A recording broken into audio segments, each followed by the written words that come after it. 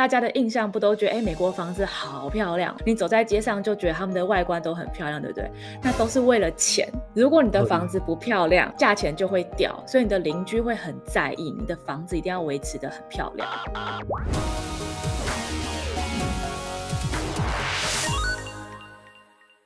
Hello， 大家好，我是志祺，欢迎回到我们线上访谈的房价系列。那这次我们要来看的是资本主义国家的代表美国，而且我们今天邀请到的是已经住在美国10年的阿淇博士。只不过在开始访谈之前呢，还是让我们先进一段工商服务时间。你知道加入志祺七七的频道会员可以享有哪些好康吗？接下来这1分钟，让我们来跟大家介绍我们的频道会员福利。第一个是你可以参与每月1次的议题许愿池，你可以在这里提案想听的主题，那会员票选最高的几个题目，团队会选出至少1题做成影片。而第二个是企划们的政治不正确真心话，跟大家分享研究议题的思路啊，还有心得，甚至是辛辣的回复观众的留言。第三个是每个月至少会有1支的会员专属影片，影片内容包含了像是影片的拍摄花絮啊、议题的延伸讨论、完整版的访谈影片，又或是我们团队亲自回答会员的提问。而第4个是留言的时候，你的 ID 旁边会出现频道会员专属徽章，还可以使用专属的表情符号。那最后，除了刚刚这些福利之外，最重要的就是你加入会员给予我们的支持，能够帮助我们获得更稳定的收益，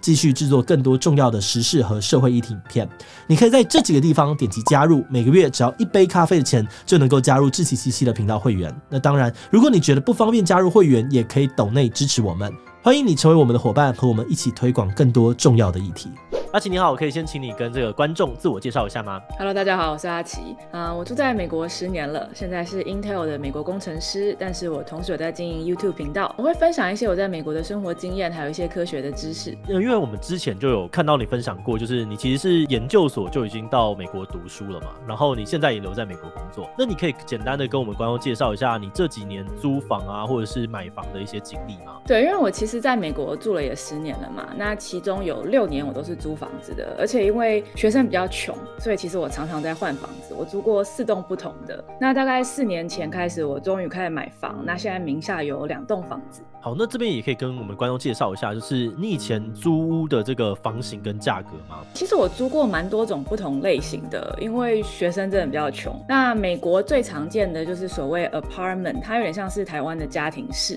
所以就会是一个厨房、一个客厅，然后你可能有不定数量的房间跟浴室这样。那通常最常见的就是租所谓的2B，也就是2个卧房、2个浴室的。Okay. 那这个价钱的 range 其实很广，像我们之前在 Michigan 那边靠近学校比较方便的位置，一个月可能是1500美金。那如果你愿意开车个10分钟，距离稍微远一点的话，价钱就可以掉到900美金。但像 Columbus 那边是更大的城市哦，可是他们的房价比较便宜，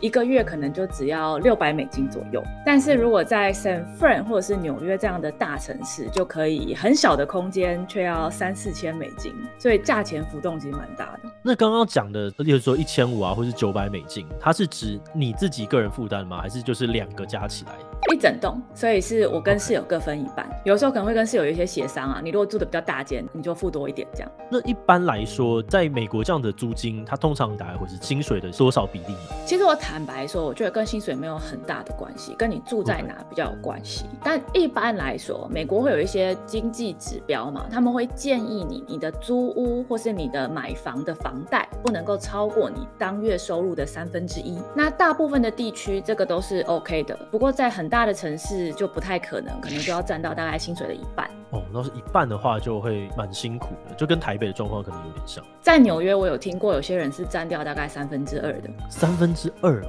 这样等于你赚了一个假设台币3万块，2万块都在租。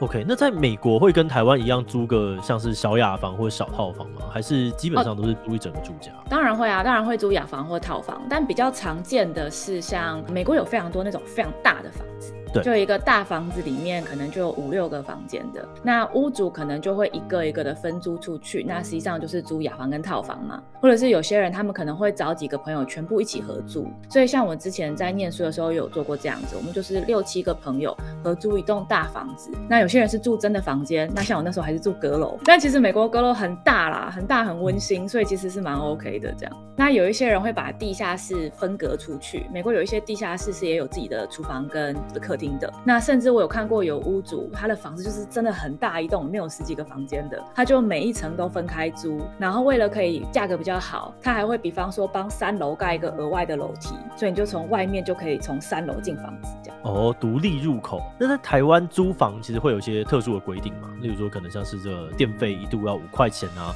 之类的。那美国会有类似像这样子的特殊规定吗？如果是水电的话，美国大部分都是照表计算。不过我有听过有一些比较特殊的是，它房租可能本来就含水费，或是水费是跟其他住户一起分。那通常会有这种规定的，就是美国的那个管委会，我们叫 HOA。美国管委会其实管得比较宽，因为美国的房价很容易受到外观的影响，所以管委会要做很多规定，帮助维持房价好一点嘛。所以有一些管委会呢，他可能就会说，我们这个社区不管你用多少水，水费都一起分，所以就算你非常的节省，只要你的邻居很浪费水，你也要缴很多水费。或者是美国有一些城市的规定比较特殊，就是有所谓的污水处理费。那美国水费已经很贵了，可是实际上你要付2倍的价钱，因为你每用1度水就要多付1度的污水处理费。了解，这个水费贵可以跟我们的观众介绍一下吗？就是大概1个月的水费会是多少钱？台湾应该是对这个东西没有太大的概念。像我之前住类似台湾的透天厝那个大小的时候，2个人1个月的水费大概是70美金，所以大概是2000多。对，而且像我现在的房子是有院子的，有院子你就要浇花，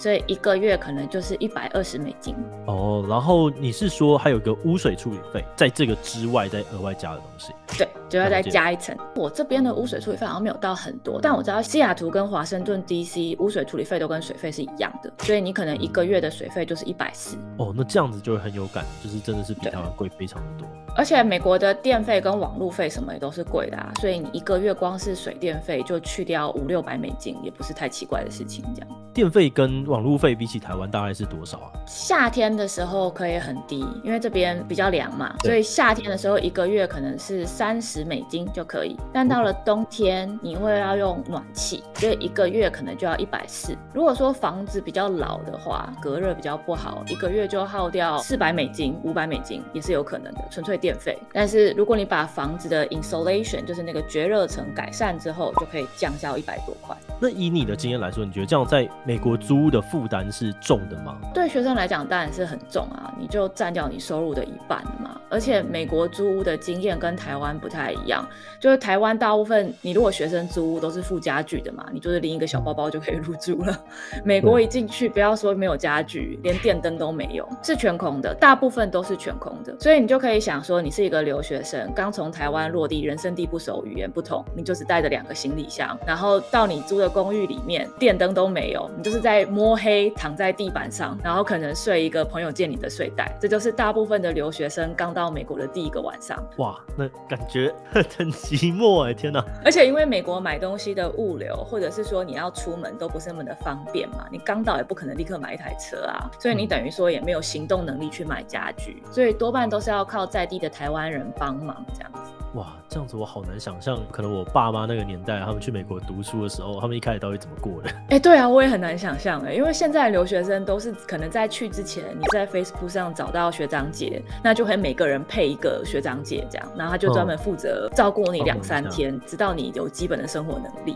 那在以前的那个年代，我就真的不知道怎么办。这好有趣哦！我决定这礼拜回去的时候问一下我爸，那打越洋电话很贵，都还是写信在跟家里联络的。再问回来好了，那美国人自己啊，对于他们整体的租屋环境会是满意的吗？你觉得？我觉得其实蛮满意的啊，因为台湾至少我以前在台北租房子的经验呢，有非常多的房子都是屋主自己出租嘛，所以有的时候你就会有那种物件跟描述不符合，或者是屋主的管理很差，然后都不会来维修这一类的。美国对租客的保护其实非常严格的，所以屋主一定要尽快来维修，确保租客的居住安全跟品质，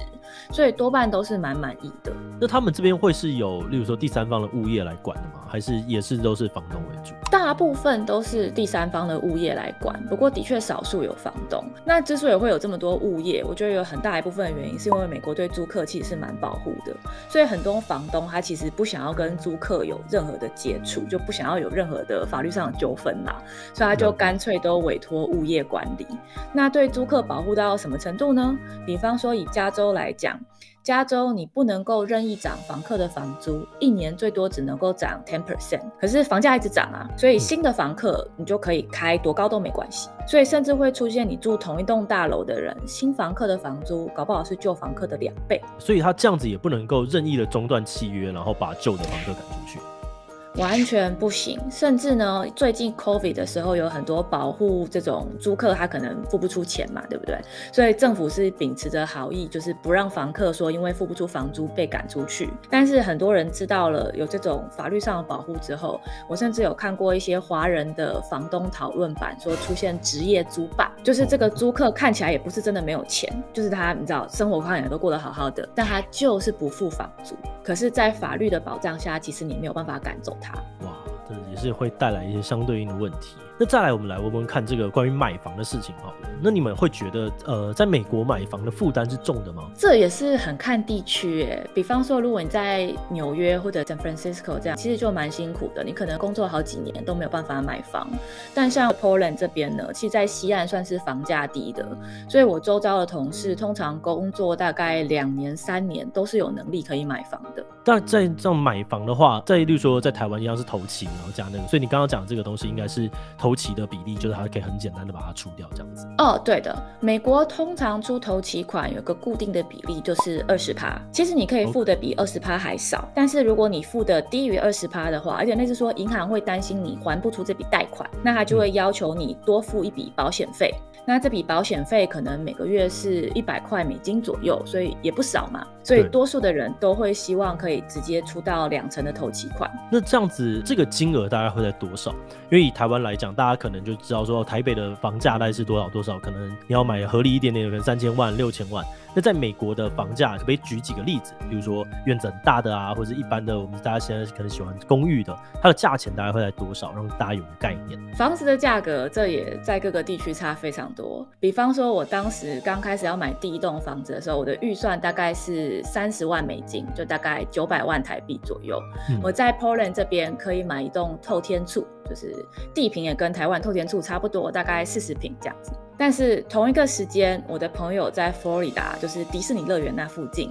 同样的预算，他看的都是泳池豪宅，院子深不见底，然后有一个超大那种奥林匹亚的游泳池，有的还看过上面还有温室的屋顶，旁边可以有热带雨林的，这样价钱跟我一样，地大就是任性，对。但是如果在 San Francisco， 你光是要买一栋跟我一样大小的透天的房子，可能就要$100万。这真的是差非常非常的多啊。对，可是其实收入并没有差到那么大。比方说，像我朋友最近在印第安纳买了房子，也是那种院子深不见底，你可能从门口开到房门口要开车的。你如果要除草什么都要用开车的，因为地实在太大了。但是呢，他这样一栋房子买下来，可能就$10几万。但是如果在 San Francisco， 你要买类似像这样大小的房子，起码也得200-300万美金嘛。那他们的薪水也没有差到10几20倍啊。难怪我哥之前在美国工作的时候，他就说，疫情的关系，就是大家就开始跑到乡村去工作，大家就觉得，反正我已经可以全远端了，那当然是住在乡村爽爽的住，然后去赚这大公司的薪水，这样子比较好啊。对啊。那在台湾其实就有很多人会觉得房价太高了，那美国会有这样子的状况吗？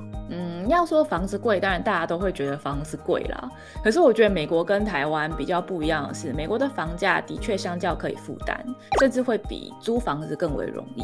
比方说，我刚刚说我现在名下有2栋房子嘛，原因就是因为我第一栋房子我现在把它租出去，我每个月收到的租金其实是高于我的贷款的，不像台湾你好像是买房很贵，但是租房很便宜。美国是租房很贵，但是买房相较没有那么贵，所以相较之下，你就会觉得买房是一个非常划算的选择。了解，所以这样子等于说你有了第一笔现金之后，它其实就可以开启有点接近套利了。那这样的状况不会导致很多人都去做这件事情吗？我觉得这要分非常多层面来说。首先当然是有的，我就知道有一些朋友呢，我们刚刚讲说你买下一栋房子，其实你只需要大概2成的头期款嘛，对不对？对。那特别在比较乡下的地方啊，它的房价虽然便宜，但是它的房租没有那么便宜，所以他就会去这种他看上的小城市去买下一栋很便宜的房子，可能一栋就只要$10万，20% 你就$2万你就可以买了嘛，对不对？那把它买下来之后，他就把它租出去，那他每个月就靠收房租就赚一点这样，然后很快他就滚到下一栋的头期款，然后他就再买第2栋，然后用更快的速度滚到第3栋、第4栋。所以除了他每个月都有收入之外呢，房子如果涨价了，他就赚更多，所以用这样的方式去累积财富。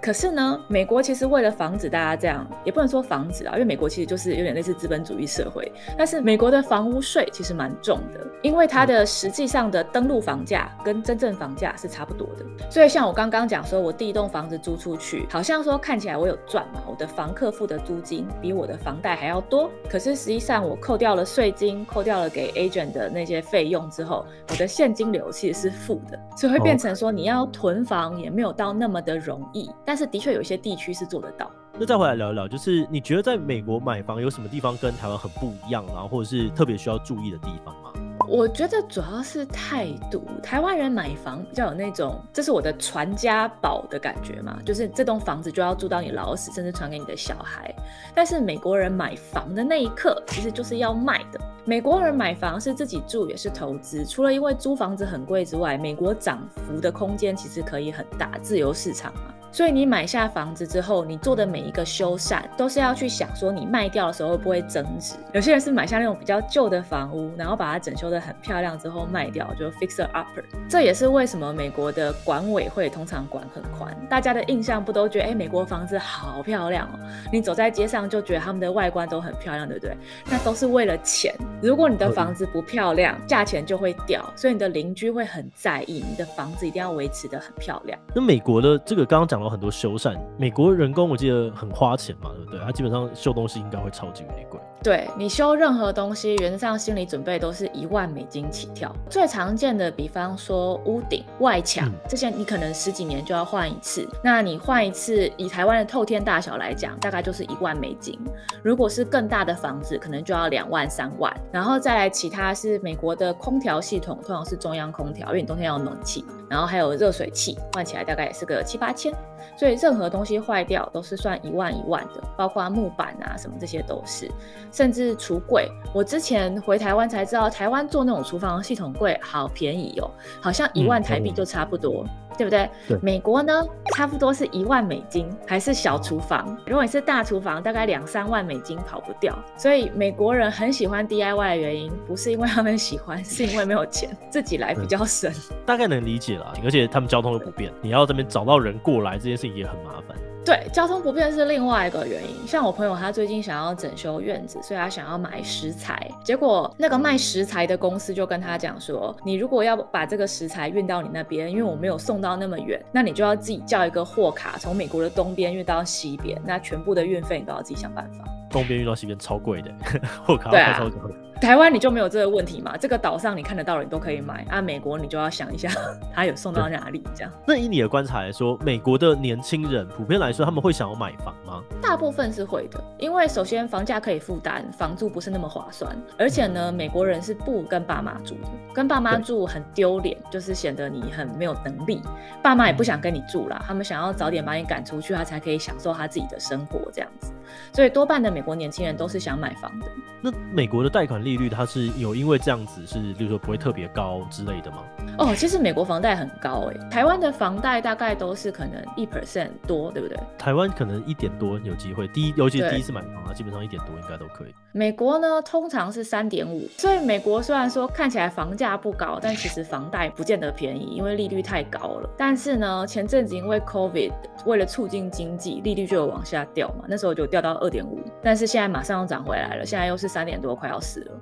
哇，那也是相对辛苦，可是他们很大一个透天，他们也才那个价格而已，所以台湾是你的小小的人都快要买到快低效，空间是真的没有办法。美国房子可以很大，我觉得这可能也是美国房价也不是那么容易一飞冲天的原因之一，因为你地大嘛，你再怎么样就是可以往城市的外围去盖啊。而且美国的文化也有点不太一样，在台湾如果你说哦你家里面太远了什么，你没有办法进公司，大家可能就会怪说你怎么住的那么远，对不对？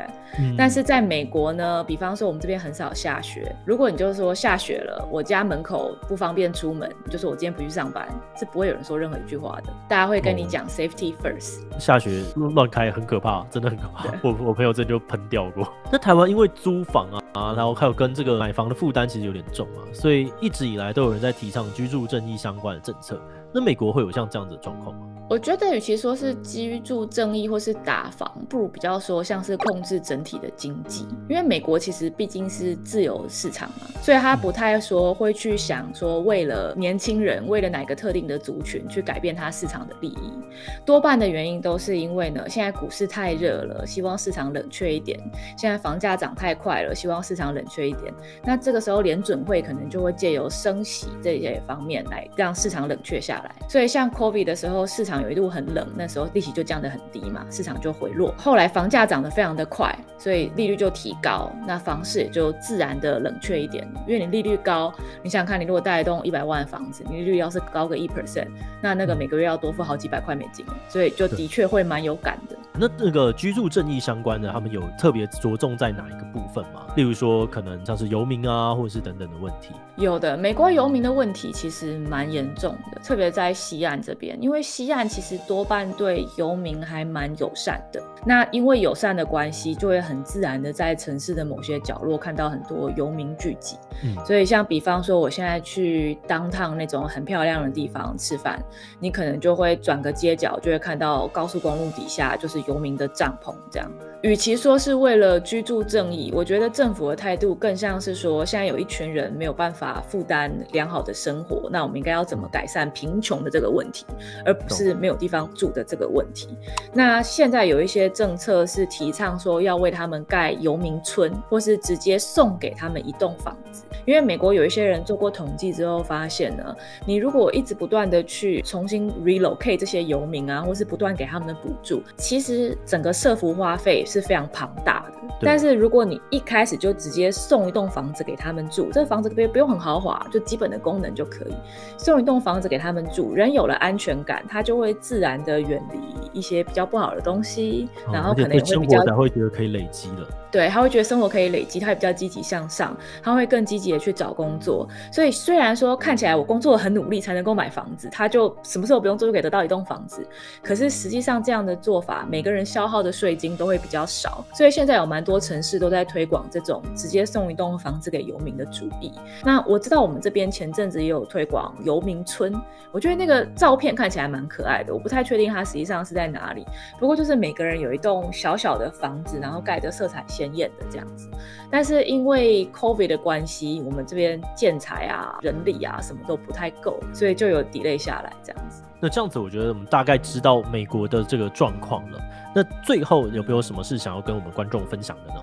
我的节目会用科学原理帮大家分析怎么样轻松的做饭，还有选择适合你的家电或者家庭用品。有兴趣的话，大家可以来看一下哦。好的，那今天真的很谢谢阿奇的分享。那如果观众呢对于这个美国的状况有了解的话呢，也可以在留言区留言分享给我们知道。那如果你想要了解更多关于美国的生活啊，或是科学主题的话呢，也可以订阅阿奇博士的频道。在这里呢，我也要特别感谢志祺七七的所有会员，因为有大家的支持跟赞助，我们才能够持续制作这样的内容。如果你愿意支持我们走得更远，欢迎加入我们的会员。那今天的志祺七七就到这边告一段落，就明晚再见喽，拜拜。